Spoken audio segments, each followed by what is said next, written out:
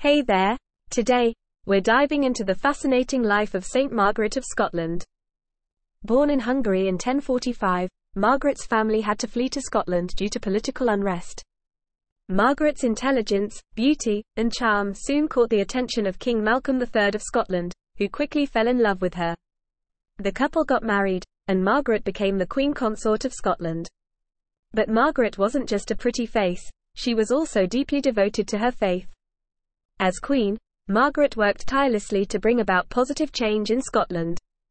She was known for her compassion towards the poor and her dedication to education.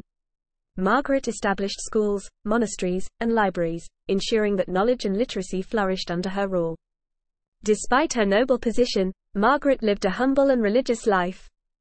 She embraced a strict prayer routine, fasting regularly, and always found time for acts of charity. Margaret's piety and devotion inspired those around her and helped to strengthen the Christian faith in Scotland. One of Margaret's most profound legacies was her influence on the Church. She played a significant role in bringing together the Catholic and Celtic churches, promoting unity and collaboration among the Christian communities in Scotland.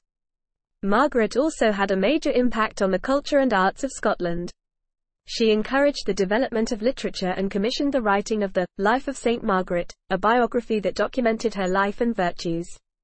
Sadly, Margaret's life was cut short when she passed away in 1093. However, her legacy lived on, and in 1250, she was canonized by Pope Innocent IV. Today, Saint Margaret of Scotland is celebrated as a symbol of piety, compassion, and intellectual growth.